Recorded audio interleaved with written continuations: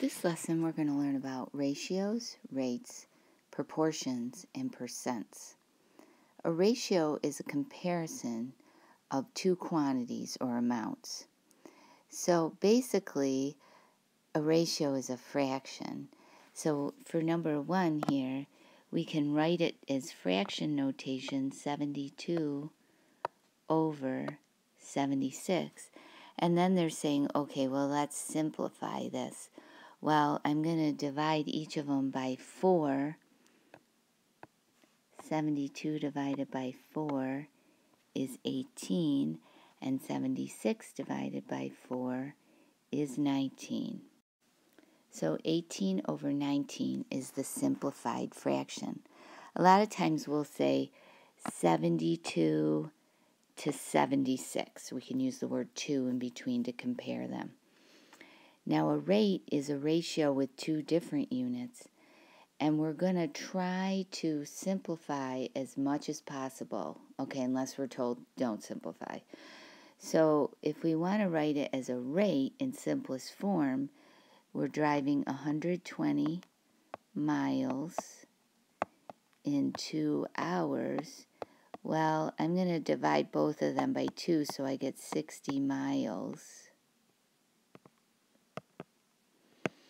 in 1 hour.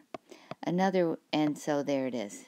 Okay, but if I were asked for our unit rate, which is our next one, we would say this is 60 miles per hour. Per means 1, so that's our unit rate.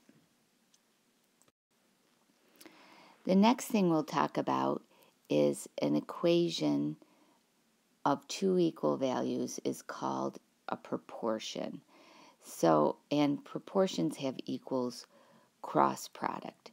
So, if I'm going to determine whether 10/4 is proportional to 15/6, we can do it one of two ways. We can reduce the fractions or simplify the fractions to see whether they are equivalent. So I'm going to divide 10 by 2 and get 5, 4 by 2 and get 2, 15 by 3 and get 5, and 6 by 3 and get 2. So these are proportional. So we can write them as equivalent fractions. Or we can cross multiply. 6 times 10 is 60. 4 times 15 is 60. So I know this, yes, this is a proportion. Yay. Okay, but what about this guy? 2/10, 5 over 25. If I kind of want to be lazy, I can just cross multiply 50, 50, yay.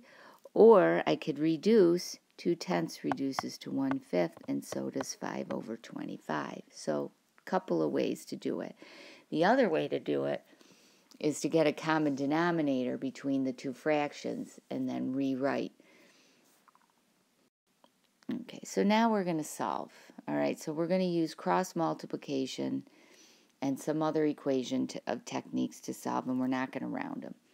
So the first thing we're going to do, and sometimes you can figure out what x is when you're just looking at it, and that's really awesome. But let's use the technique. So we're going to do 3 times 20 is 60, and 14 times x is 14x, because I know this is a proportion, so their cross products are equal. So I'm going to divide both sides by 14, just like we did in the last section. So x is really 60 over 14, but we're going to simplify that fraction because 2 goes into 60 3 times. 2 goes into 14 7, so we're going to leave it as 30 over 7. Occasionally, my math lab will have you write it as a mixed number, but try the improper fraction first, and then if that doesn't work, convert it. Okay, how about this gooba haba? Well, this is challenging, so we're going to do 5 times x is 5x. And then I'm not even going to try to multiply it. 2/9 times 45. Now we have to remember how to multiply fractions. And we're like, yay, we can do this. 45 over 1. Good. 9 goes into 9 once. 9 goes into 45 5 times. So we get 5x is equal to 10. Using our strategies for solving equations, we divide both sides by 5. So x is equal to 2. Okay, so now we can solve some application problems, which aren't that bad for proportions. I think proportions are the most straightforward applications that we do. So it says on an architect's blueprint, 1 inch corresponds to 6 feet. So what we're going to do here, you guys, is write 1 inch, 6 feet. Cool? That way, now in this second fraction, the units have to match up. Find the length of a wall represented by a line 5 1/2 inches long. So I don't know how long the wall is. So now we're going to solve this using cross multiplication and equation solving techniques. 1 times x is x. 6 times 5 1/2. And again, we put these in here so it would like reinforce our fraction amundo operations. So 6 over 1. 5 1/2 is 11 halves. 2 goes into 2 once. 2 goes into 6 3 times. 3 times 11 is 33. 33 what? Feet. The length of the wall has to be 33 feet. The next thing is an introduction to percent notations. We did a little bit of this in Module 1. So the idea of percentages, just to tell you, dates back to ancient Rome. And again, the meaning of percent is per 100. So it's always out of 100. So an example is 50% can be written as 50 over 100 or 1/2. So now we are going to solve percent problems. So we can think of it as like if I'm doing this example, 5% of 700 is what number? The percent is always per 100. So we can think of it as 5 out of 100 is equal to x, which is the part, over 700, which is the whole. So in other words, if I got 5% on a test that had 700 questions, how many questions did I get right? And the beauty of this is that we just know how to solve proportions, so we can just go and do it. As long as we remember it's percent over 100, the part over the whole. So here we go. 5 over 100 is equal to x over 700. So it's going to cross multiply. 3,500 is equal to 100x. Divide by 100. So x is 35. Cool. The number that follows the of is pretty much the whole. So I sometimes write is over of so that I kind of know the lingo going on. Let's do the next. 19 is what percent of 57? So let's take a look at this. Percent over 100 is equal to the part, which is your little is guy, over your whole, which is your little of guy. All right? So here's the deal. We don't know the percent. Don't know it, so we're going to write x over 100.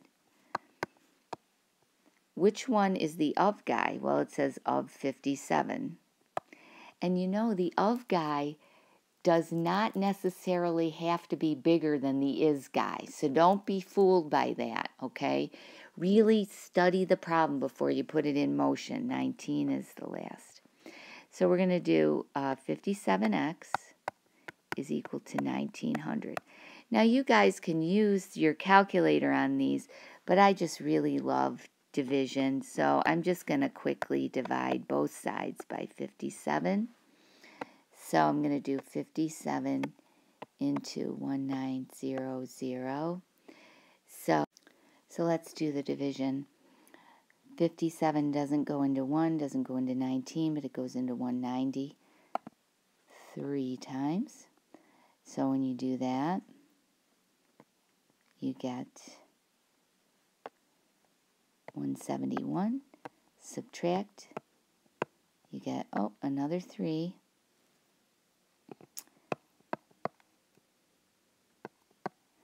So it's, the percent is 33 and 19 over 57%. Okay? But 19 over 57 can actually be reduced to 1/3, because 19 goes into 19 once, and 19 goes into 57 3 times. So we can end that problem. And now here is the last problem of the lesson. 30 is 150% of what number?